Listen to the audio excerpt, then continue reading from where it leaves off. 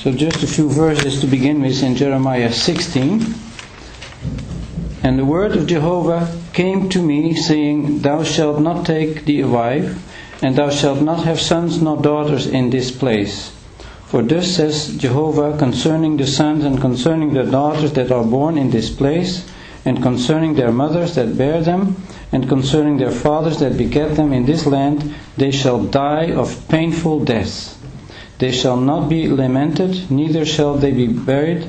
They shall be as dung upon the face of the ground, and they shall be consumed by the sword and by famine, and their carcasses shall be food for the fowl of the heavens and for the beasts of the earth. I'll stop here. We'll continue in a few moments.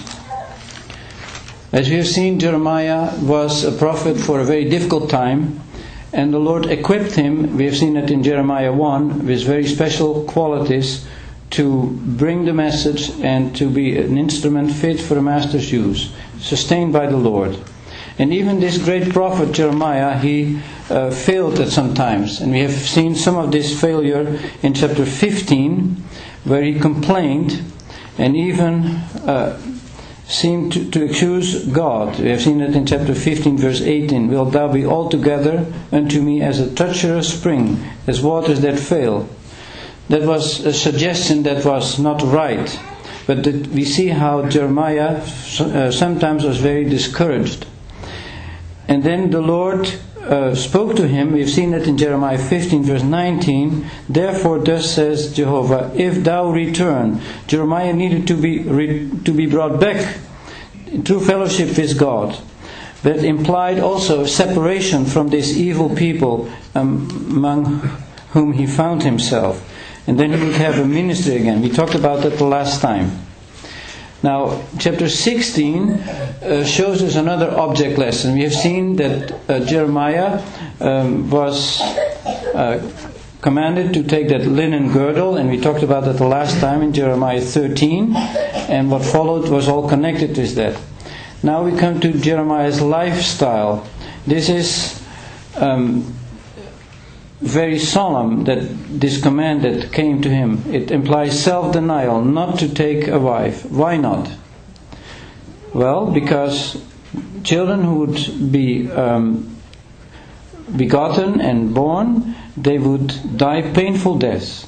So there were 6 reasons for Jeremiah not to get married. And if people would ask him, in those days, every man normally was married. So they would ask Jeremiah, why are you not getting married? And so then he would tell them the reason. And that would speak to them then very powerfully. And in that connection there was also 2 more commands. He should not enter into the house of wailing. So if somebody would die and they would bury him, then he was not supposed to go to the house of wailing. And in a little village where he was living in Anatoth, not far from Jerusalem, everybody knew each other. Everybody would notice that, hey, this man does not come, and why not?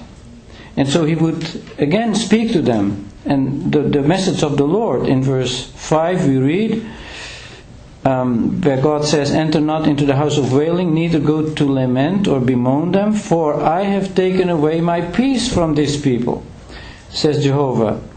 The loving kindness and the tender mercies. So God had taken peace away, His loving kindness. That is a very powerful word that is used many times in the Old Testament, that shows God's compassion towards His people. And His mercies, He will take that away. And both great and small shall die in this land. They shall not be buried, and none shall lament for them or cut themselves. That was a pagan practice. We know from Leviticus and Deuteronomy that the people was not supposed to do that. But even in the days of Elijah, we see that the prophets, they cut themselves, or they made themselves bald. And that was all pagan customs connected with idolatry. And in verse 7, in that connection, that he should not go to the house of wailing, nor break bread for them in mourning, to comfort them for the dead, nor take the cup of consolations to drink for their father or for their mother. That was a custom to do. But Jeremiah was not supposed to do that. That's the command. And so people would ask him again, why are you not doing that? What is that? Now, a little parenthesis here. It is striking that the Lord Jesus took this custom to break bread and to drink the cup. He took it and then he transformed it to what we know, the Lord's Supper. He instituted that in Luke. We can see that in Luke 22. It's very touching. But here, Jeremiah could not do that, because these people, they died a death under God's judgment, and it was a very sad situation. So he could not join them in these customs, nor in the customs of feasting. In verse 8, thou shalt not go into the house of feasting to sit with them to eat and to drink. So that is another side of social events that are very common. And in a little village like that, everyone would participate in a wedding. That was custom. And so they would ask, but why, Jeremiah, are you not coming to this feast? He would say, verse 9, for thus says Jehovah of hosts, the God of Israel, behold, I will cause to cease out of this place before your eyes and your days, and in your days, the voice of mirth and voice of joy, the voice of the bridegroom and the voice of the bride. That was the reason. And this was a solemn warning. It was still the day that they were in the land, and it could still be turned around. It was still possible that judgment would not come. We see that till the very end.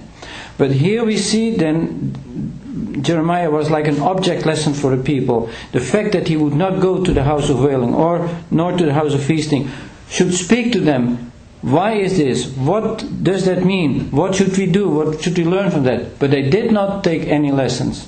It did not sink in. And that is why Jeremiah was sometimes discouraged. He was speaking that judgment was coming. And that went on for about 40 years. I think he is about in the middle of his ministry. Those false prophets, they said judgment is not coming. And they seemed to be right, because it was not coming. And Jeremiah was saying, it is coming. So that was also a reason that he was sometimes discouraged. But we know God was going to send judgment. And so it is also today. People would think, well, this gospel message, that's nice, but that's for my neighbor, it's not for me. This person is greatly mistaken. It's now the day of grace. Today, the day of salvation, not tomorrow. And it's very solemn to think about it. I don't know everyone here, I know most of you, but if there is someone who is not really at peace with God, who has not found this peace at the feet of the Savior, now is the time, not tomorrow. Because if you postpone, it will be too late. I know many very solemn stories about that people postponed and then it was too late. In verse 11, we see then that the Lord says, okay, I'll read from verse 10. It shall come to pass when thou shalt declare unto these people all these words, and they shall say unto thee, wherefore has Jehovah pronounced all this great evil against us? So here is the response. So they come to Jeremiah and ask this question, what is our iniquity and what is our sin which we have committed against Jehovah our Lord? So somehow they understood something was going on, and so they asked this question. What should Jeremiah answer? Verse 11, then shalt thou say to them, because your fathers have forsaken me, says Jehovah, and have walked after other gods, have served them, and have worshipped them, and have forsaken me, and have not kept my law. And you have done still worse than your fathers. And there you are walking everyone after the stubbornness of his evil heart. This is the history of Israel.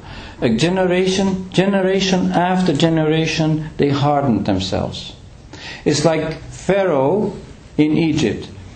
There were so many plagues that came, and he hardened himself again and again, till the Lord hardened him. And now we see God's own people, the descendants of Abraham, in the promised land. And they are marked by hardening. stubbornness.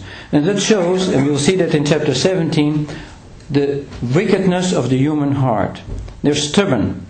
And we see this summarized by Stephen. If you want to make a note of that and read Acts 7. In Acts 7 you see how Stephen shows this stubbornness, this hardening from the time they were in Egypt, in the land, in the wilderness, in the land, and then even rejecting and putting to death their own Messiah. That is stubbornness. And then the message of grace came to them from heaven, and they still didn't want to listen.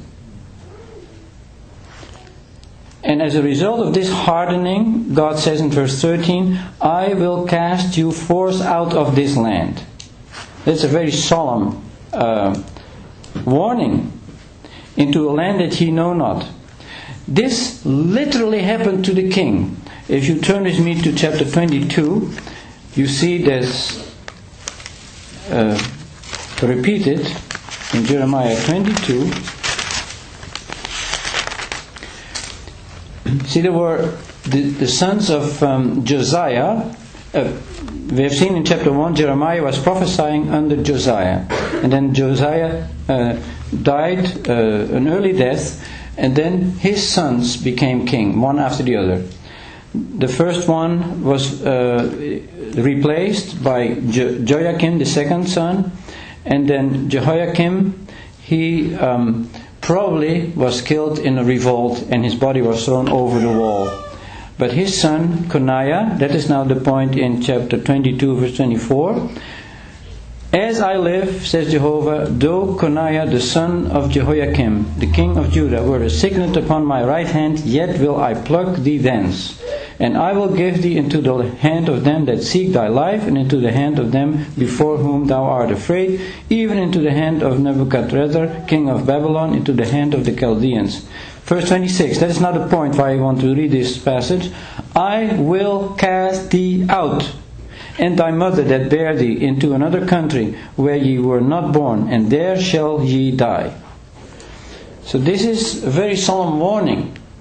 In the note, if you have a Darby translation, you see that the Coniah, the name means how thou wilt sigh. And he had also other names, Jeconiah. His father was Jehoiakim, a very wicked king, but a godly name. His son had a godly name, Jeconiah, the Lord will establish, or something like that. And also Jehoiakim. And so this young king, he only reigned for 3 months. He was then deported to Babylon with his mother. And why was this? Verse 27. Into the land whereunto they lift up their souls to return, thither shall they not return. Is this man, Coniah or Konya, a despised, broken vessel? A vessel wherein is no delight? Wherefore are they thrown out, he and his seed, and are cast into a land which they know not? O earth, earth, earth, hear the word of Jehovah. Thus says Jehovah, write this man childless, a man that shall not prosper in his days, for no man of his seed shall prosper, sitting upon the throne of David and ruling any more in Judah. This shows how solemn this judgment was that came over this generation. They had hardened themselves, God would cast them out of the country, and from his descendants there could not be a man sitting on the throne of David. Perhaps you know that Joseph, we find in Matthew 1, was a descendant of this Coniah. And so the Lord Jesus could not be on the throne because he was the son or adopted son of Joseph, because of this verdict. But the Lord Jesus would be a king because he came from another line, from Solomon, and through Mary, his mother, as you find in Luke 3. Very interesting. But this shows how difficult the situation was, how God could only bring the most severe judgment because of their condition. And this is an application for us, a lesson for us. If we harden ourselves, God's going to deal with us. And then in Jeremiah 16, to go back to chapter 16 now, what is God going to do despite this judgment that will come over them. Because God will fulfill His plans. And that is now in verse 14, Jeremiah 16 verse 14. Therefore, behold, days are coming, says Jehovah, that it shall no more be said, as Jehovah lives, who brought up the children of Israel out of the land of Egypt. Verse 15, but as Jehovah lives, who brought up the children of Israel from the land of the north, and from all the lands whither He had driven them. For I will bring them again into their land, which I gave unto their fathers. So God is faithful. He's going to fulfill His promises. And that's explained in verse 16 and 17 also.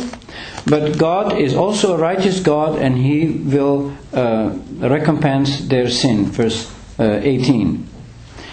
And that leads Jeremiah then to a prayer in verse 19. Jehovah, my strength and my fortress and my refuge in the day of distress.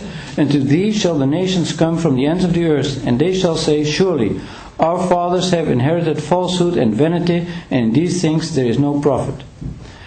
So Jeremiah was really also affected by these things.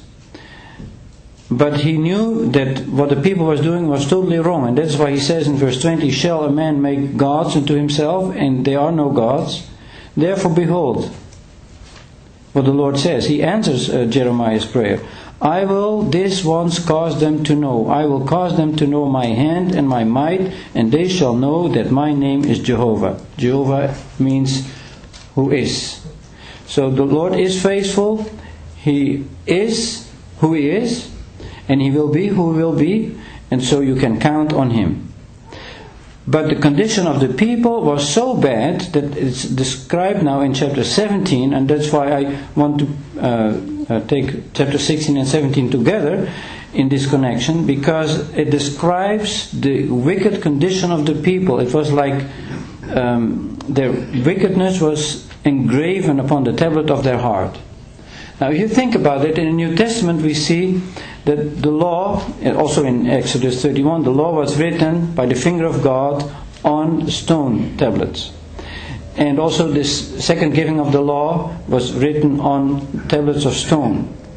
But in 2 Corinthians 3, Paul refers to that for the believers now in the day of grace, not the law is written on the tablets of their heart, Christ is written on the tablets of their heart. And in the world to come, for the Jews, the law will be written on the tablets of their heart. So God is going to fulfill His plans, as we saw earlier.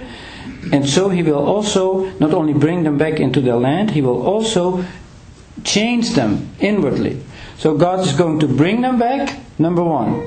God is also to change them inwardly, number two. And that is what we will see later, but also here in chapter 17, indicated in connection with this condition. This condition is so bad, the heart's condition is so bad, it takes a new birth. It takes a radical change. And verse 2 gives some details. Whilst their children remember their altars and their Asherahs by the green trees. So that shows how they were plunged into idolatry. And they had despised God's rights. Verse 3, my mountain. And so on. But the result is that there will be judgment, and God's anger will burn forever. At the end of verse 4. In that connection now we see what God says about this condition. Cursed is the man that confides in man. That's what the people was doing. That is in the New Testament also, when the Lord was preaching to them, they were putting the trust in man. They were honoring man more than God. You can see that with the Sadducees, you can see it with the Pharisees, the Jewish leaders. They were honoring man above honoring God. And they put therefore trust in man and make flesh his arm. That is verse 5b. They confide in man and make flesh his arm. They relied, also here the kings of Judah, they relied on Egypt for help, or they relied on Babylon for help. They put their trust in man, in their own people, or in people outside the land. They put their trust in man. And that is what is condemned here. Cursed is the man that confides in man. And that's a solemn lesson for us too. We always need to put our trust in the Lord. Not even in princes, not even in the chief brethren. We can only put our trust in the Lord. But in this case, they put their trust in man and made flesh their arm. So they really expected everything to come from man. And they departed from the Lord. The result is, in verse 6, he shall be like the heath in the desert, and shall not see when good comes, but he shall inhabit the parched places in the wilderness, a salt land and not inhabited. That is very solemn. But then in contrast to that, what do we see in verse 7? And that speaks to each one of us here too. How can you be blessed? By putting your trust in the Lord. The word blessed implies that you go a straight path. By going a straight path, putting your trust in the Lord, you are blessed, you are happy. And that is, you confide in the Lord. You put your trust in Him. A very well-known verse that we often read, also for couples that get married, in Proverbs 3 verse 5, but it is a verse that we need to remind ourselves of constantly. But in Proverbs 3 verse 5, confide in Jehovah. Put your trust in the Lord with all your heart, and lean not on your own intelligence or understanding. And then you put your trust in man if you do that. You put your trust in yourself, you put your trust in man. Instead of putting your trust in the Lord, rely on the Lord. Verse 6, in all thy ways acknowledge Him. So whatever the situation is, whatever decision you have to make, in all thy ways acknowledge Him, and He will make plain thy path. So He will direct us then. If we put our trust in the Lord, He will lead us, He will direct us. That's a promise. And so then you are blessed. That's what this verse says. One more verse in Proverbs 16 verse 20. It's also a beautiful verse about this confidence. He that gives heed to the word shall find good, and whoso confides in Jehovah, happy is he. So here we see this same picture. You want to be happy? Put your trust in the Lord, and also pay attention to His word. Then you shall find good. That's what the people did not do. They did not pay attention to God's word. They did not trust the Lord, and so they were cursed. Now here is very practical for us too. To be blessed is by paying attention to God's word and putting our trust in Him. It says here in Jeremiah 16 verse 7, and whose confidence Jehovah is.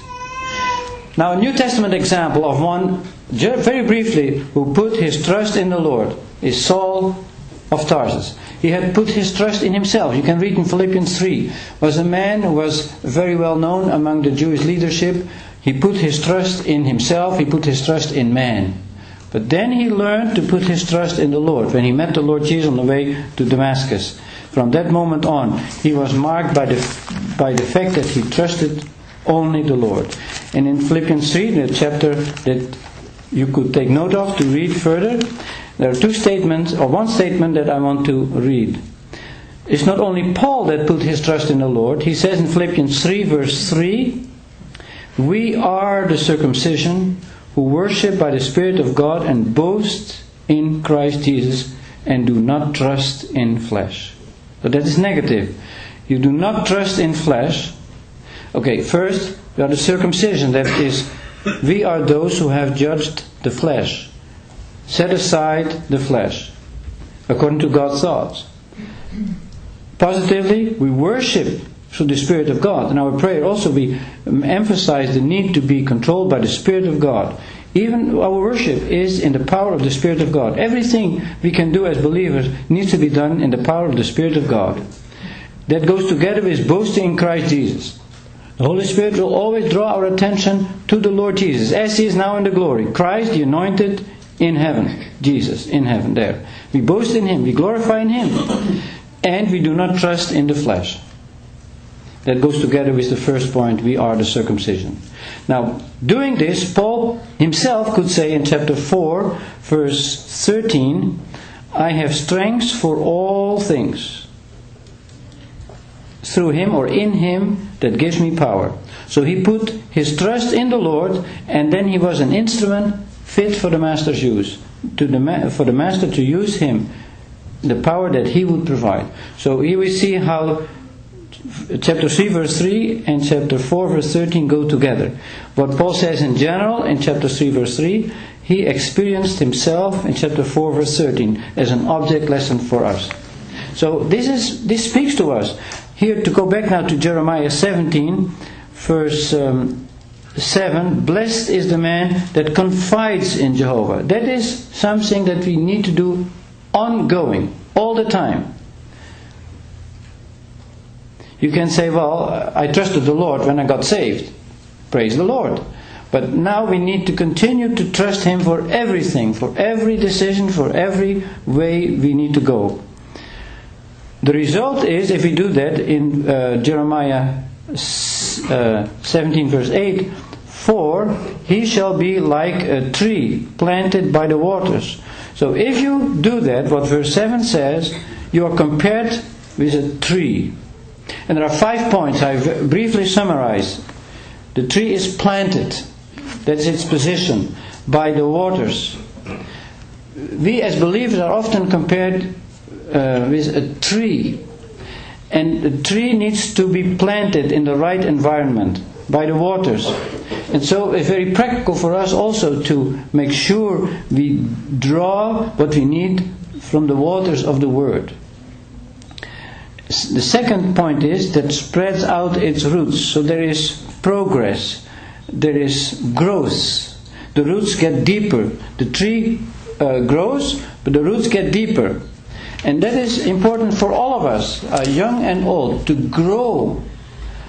I was talking with a brother last week, and he said his wife was not reading the scriptures anymore and she was not doing well. It's just one example that easily happens. We need to strengthen ourselves in the Lord, in His Word, in order to be strong, in order to grow. And Paul says in Ephesians, I'll just read it, you don't have to turn to it, but how important this is to grow, in order that we may no longer be babes, tossed and carried about by every wind of that teaching which is in the sleight of men, in principled cunning with view of systematized error. That is Satan's ways to try to lay hold of us. And he will succeed if we do not strengthen ourselves, if we remain babes, if we don't grow. But positively, he says, holding the truth in love, we may grow up to Him in all things, who is the head, the Christ. Okay, this growing is so important. That is mentioned here by Jeremiah, and that spiritual growth is even much more elaborated in the New Testament, and I just gave you one example. That will be another topic to study in detail. And then the third result is, he shall not see when heat comes. That speaks in the scripture of trials and tribulations. Did you never have a trial or a tribulation yet? Well, be comforted, you'll get it. And tribulation make us grow. That is God's perspective. God is in control, and He will allow tribulation. And that's the third point. When we strengthen ourselves, when we are planted by the waters, when we grow, then even when these things happen, even when the heat comes, His leaf shall remain green. So the fruit will not be taken away. There will be results. And that is so beautiful to see this. God wants to strengthen us. If we have to go through tribulations and trials, He wants to strengthen through this. But before that happens, He wants us to grow, that we are strong, that we can face the enemy. And the fourth point here in Jeremiah 17 verse 8 is, his leaf shall be green. So there is this fruitfulness. And in the year of drought, again the thought of tribulation, and he can endure, he shall not be careful, or he shall not worry, neither shall he cease to yield fruit. So in adverse circumstances, in difficult circumstances, he still yields fruit. That is what God has in mind for us. That is what happened with Jeremiah. In very difficult circumstances, he still yielded fruit. Now, why is this so important? Why do we need to strengthen ourselves and read the scriptures and grow? Verse 9 we see the heart is deceitful. The heart did not change. As long as we are here in this world, we have still the sin nature in us. And this heart is deceitful above all things. Even Jeremiah's heart. Even Paul's heart. We read about Paul in Philippians 3. And this heart is incurable. You read Romans 7 and Paul explains it in detail that this is incurable. The flesh cannot be improved. You cannot change it for the good. It is incurable. That is God's verdict on it, and we better believe it. That is why we need to realize what the Lord says, the flesh profits nothing. We need to understand that that's the point. We need to say amen to that. And then he says even here in verse 9, who can know it? God knows the heart. But for us there are even in our own hearts things that we cannot really see. And only God, for God we are an open book. But the heart, the human heart is deceitful above all things. When we studied chapter 15, there was a verse last time that I showed there to show that even Jeremiah was failing because he accused God. In Jeremiah 15 verse 18 we saw that. But I don't want to elaborate now on this. This question by Jeremiah is answered in verse 10, Jeremiah 17 verse 10, I, Jehovah, search the heart. So you don't have to search the depths of your heart. We'll see this with the clay. We need to make ourselves available to the Lord. We need to be really in His hand and just surrender everything. Then He will take care of everything. I, Jehovah, search the heart. So who can know it? Well, we don't know it, but God knows it. And on top of that, He searches it out. You read Psalm 139 and you see how God knows everything. You cannot hide anything. Sometimes you may do something and think, well, nobody sees it. Well, you may kid yourself, you can kid the brethren, but you cannot kid the Lord. Jehovah searches the heart. Even a prophet like Samuel was reminded by the Lord when he had to anoint one of the sons of Jesse. He came and saw the oldest one, tall like King Saul. He thought, that's the one. And God says, don't look at the outward appearance. God looks at the heart. And so even Samuel needed to realize this. Jehovah, He searches the heart. He knows the heart. And not only that, He tests us. We know from Hebrews 4 that the Word of God, it searches us out. So, in that sense, we need to apply the Word of God to understand what that searching means. God searches the heart, but He wants us to be in tune with God, so that we would allow the Word of God to search us out. You read Hebrews 4 verse 12 and onward. It's a very solemn passage. Nothing can be hidden for God. But this is for our good. And He tries the reins, that is the kidneys. It is connected with discernment. He is the one who tests the reins. So He tests everything. If we say we will do it and we don't do it, God will test it and we will reveal it, how wrong we are. And that is connected with the last point here, even to give each one according to his ways. God is the God of retribution. I said earlier, you cannot hide anything for God, but that's not the whole story. God is also going to deal with us. If we hide something for God, God is going to deal with it. That is God's moral government. And in Galatians 6 verse 7 is a very important verse, that we should not seduce ourselves by thinking that you can just do your own thing, because God is going to deal with us. So if you think, well, I can go away with it, I won't read the scriptures, it doesn't matter, I will be okay. Galatians 6 verse 7 says, be not deceived, God is not mocked. For whatever a man shall sow, so whatever it is, whether it is you only want to make money, or whether it is you only want to be famous, or whether it is you only want to enjoy sports, or whatever it is, Be not deceived, God is not mocked. Whatever a man shall sow, that also shall he reap. That is a rule in God's moral government. And so he gives two examples in verse 8. For he that sows to his own flesh shall reap corruption from the flesh. But if he sows to the Spirit, from the Spirit shall reap eternal life. It does not mean that you then only receive eternal life. We receive eternal life the moment we believe. But to enjoy it, we have to sow to the Spirit. That means we need to read the Word of God under the leading of the Holy Spirit. We need to listen to God's voice. And then we will enjoy this wonderful gift of eternal life. So that is a matter of God's government. Either you go along with God's thoughts and enjoy this fellowship, or you don't go along with God's thoughts, you reap the consequences. And that is the point here in Jeremiah 17 verse 10. Even to give each one, there's no exception, each one is subject to this government of God.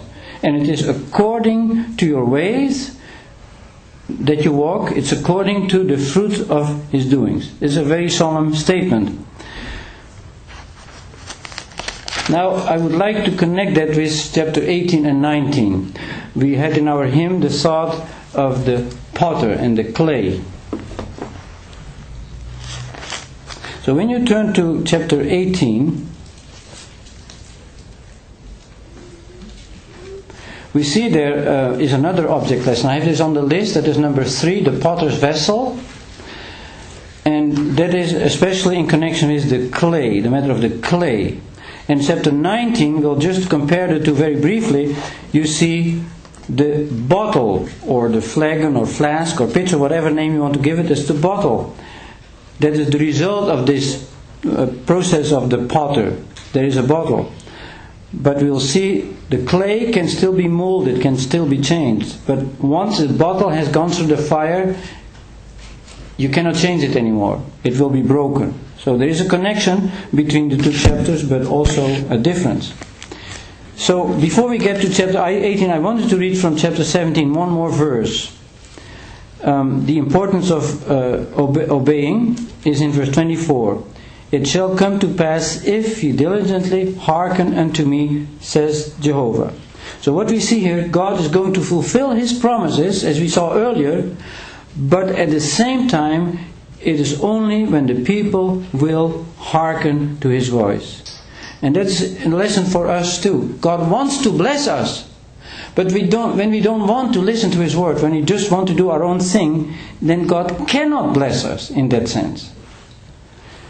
So now we come to chapter 18, where we see the potter, and Jeremiah had to go to the potter's house, and he saw him working on the wheel and forming a vessel.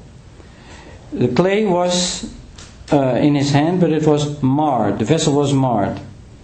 So what did the potter do? He made another vessel from the same clay, as it seemed good to the potter to make. That is chapter 18 verse 4. That is an illustration of God's sovereignty. God can make any vessel as He pleases. That is developed in Romans 9. If you want to take a note of that, in Romans 9, Paul shows that God is sovereign and God can do as He pleases. That principle can never be set aside. But there is another principle we will see. The clay, which is passive, has its own responsibility. That is why this is so difficult for us to understand. Because some people say, well, you cannot do anything, God is sovereign. But what we see now in the clay, verse 6, House of Israel, cannot I do with you as this potter, says Jehovah? Behold, as the clay in the potter's hand, so are ye in my hand, house of Israel. So that again is the side of God's sovereignty. He can just do as He pleases. But what makes it so difficult for us to understand, the clay has its own responsibility. The clay, that is really the people. And the people needed to repent instead of continuing in their stubbornness of their heart. Look at verse 11. And now speak to the men of Judah and to the inhabitants of Jerusalem, saying, Thus says Jehovah, Behold, I prepare evil against you. Now the word prepare here is the same as the word potters, the same root in the Hebrew. So I potter evil. That is, I plan. I'm like the potter, God says, and I have everything in my hands, and I prepare evil against you because of the disobedience, as we've seen. And I devise a device against you. So that is God's side, His sovereignty, and He will deal with them. Now the clay, in the same verse, after the colon, turn ye then every one from his evil way, and amend your ways and your doings. That's the clay. The clay cannot do anything, we would say. It's subject to the hands of the potter, yes. But what we see in this, and we see that in many places in the scriptures, the clay is also responsible for itself. And that is why God says, repent. Of course, it's even more complex than that, because even if there is repentance, we know there is a work of God. So this is a very complex issue. If you study, make a few notes, read Romans 9 and also Ephesians 2 at the beginning. And then you see how God's sovereignty and man's responsibility are connected. Only God can really fully see the mystery, how they are connected. But they are connected.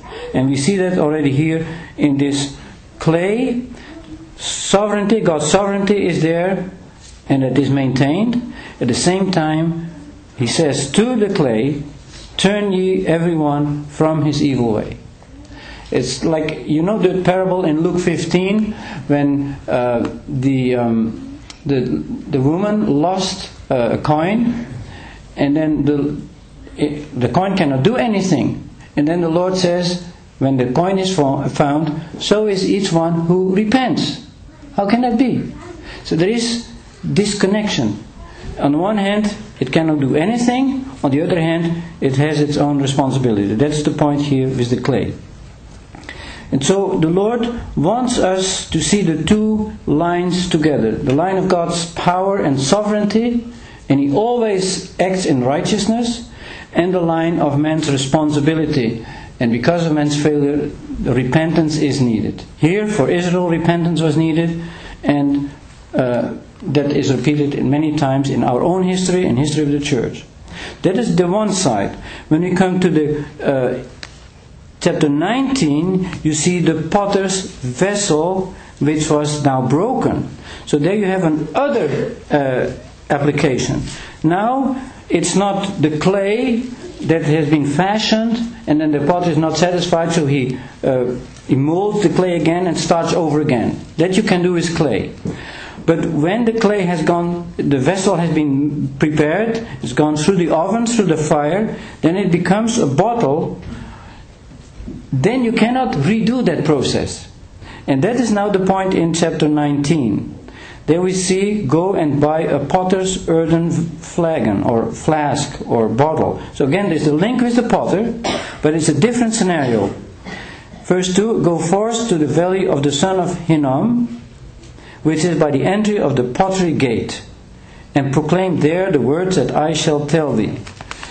Now just a little background, this place, the valley of the son of Hinnom, that was the place where they burned the sacrifices to the idols.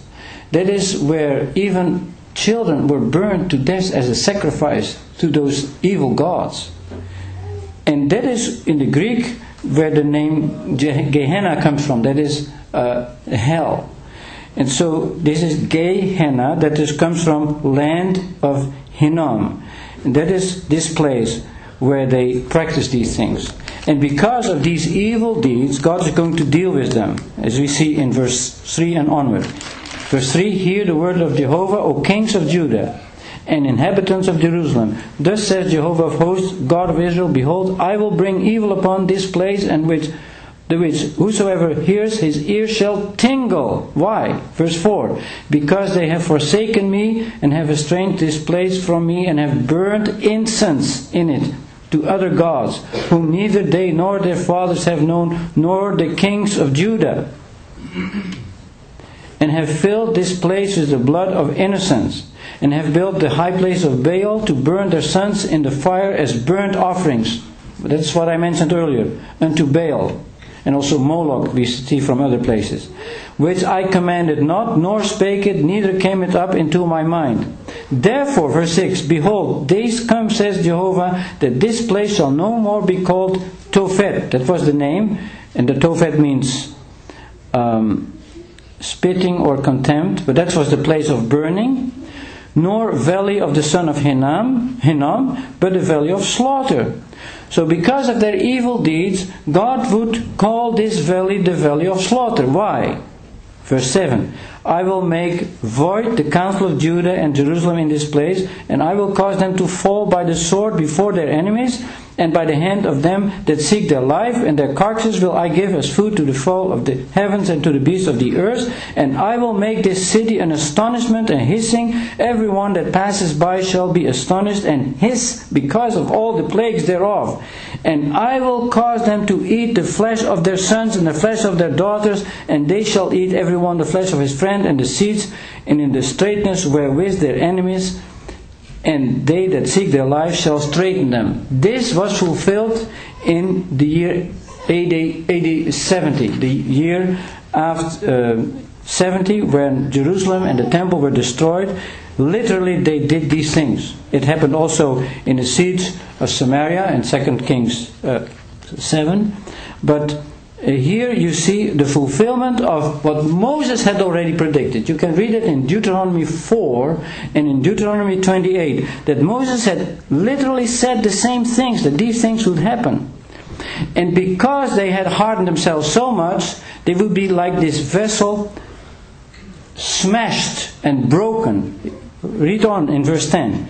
Thou shalt break the flagon or the bottle in the sight of the man. So this is connected with this object lesson. Because of the hardening of the people, the bottle would be broken. Verse 11.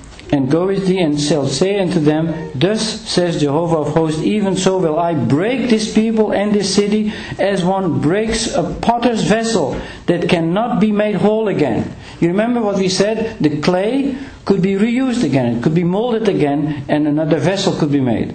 But this vessel that had gone through the fire had become a vessel could only be broken. There was no repentance, they did not change their mind, and so it could only be broken. There's a psalm verse in Proverbs 29, verse 1. If a man hardens himself, despite warnings, all of a sudden he will be broken. And what happens then? The same verse says, and they shall bury in Tophet, till there be no place to bury. This literally happened in the year 70.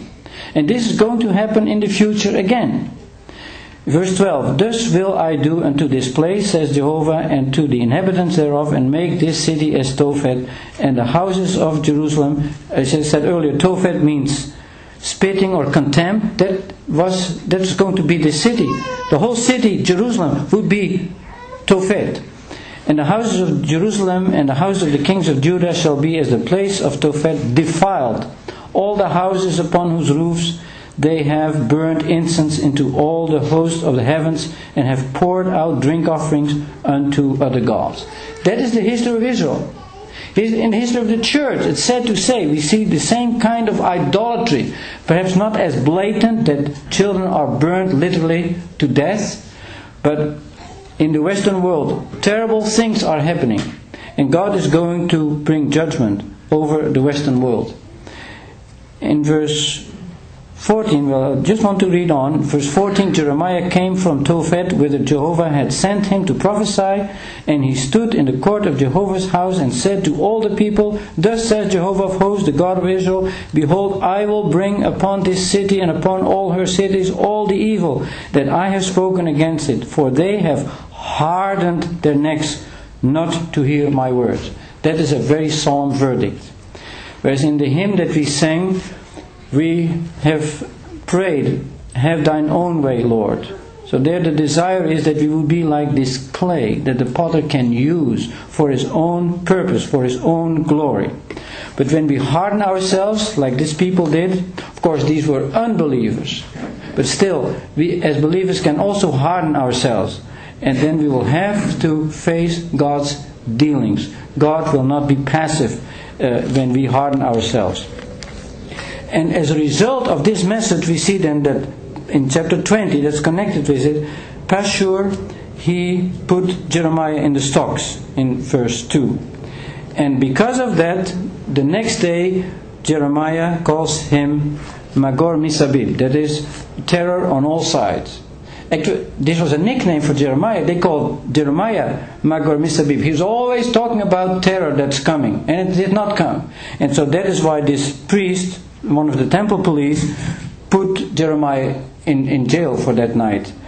But now he would be subject to this judgment that we were talking about earlier in chapter 19. He himself would fall under God's judgment. That was terrible. So if we harden ourselves, we see God is going to deal with us.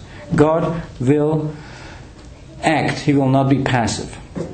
And it shows how these, in word of closing, these symbolic actions that Jeremiah had to do really were very difficult for him to do. It was very hard. And he had a tremendous struggle. He went through tremendous struggles. But he was a faithful servant after all. And so, Lord willing, the next time we may go to the yoke that he had to carry, and then the yoke that was broken. Number 5 and 6 go together. Another series of lessons, very solemn. But if there are questions left in your mind that I did not bring out, or things that were not clear, please let's take a few moments for that.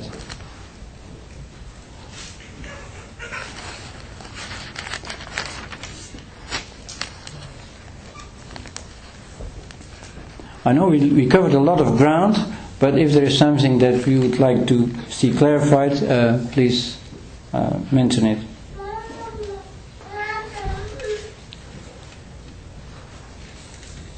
You said that the Lord will write on the tablets of their heart the law again, but that will not happen before the Great Tribulation. No, that is after the Great Tribulation. That is the new covenant. Yeah. Of course, there will be a remnant. In that sense, on them God will write. But as a nation, it will be after the Great Tribulation, when they turn to the Lord, as we know from several scriptures. And even the return now to the Promised Land is all in their own strength. It's in unbelief. We cannot say it isn't the work of the Lord, but it is still in their own strength. Yeah. So they have returned in their own strength, although it is God's hand, that's for sure, but it's still in unbelief. Although there is a remnant there right now also. It's very interesting to study these things and see how close we are that God's plans will be fulfilled. They have, in that connection, in their own ideas, they have reinstituted the Sanhedrin. The Sanhedrin that condemned the Lord in those days have now been reconvened, reinstituted. And they have done this because they have to make regulations for the sacrifices. They want to bring sacrifices again, to rebuild the temple, but also to see whether a man who presents himself as the Messiah qualifies. So that is what man does. Man, in their self-will and their self-knowledge, they rejected the true prince, and again in their self-will they will accept the false prince. That is very soon to happen. Of course after the rapture, but it's very close. And these chapters are rich in connection with prophecy, but they are also rich in connection with moral lessons for us even today, and even for the remnant in the future. The Word of God is very powerful. So may the Lord bless His Word, and if you have questions we can talk afterwards also, and may the Lord bless all of us.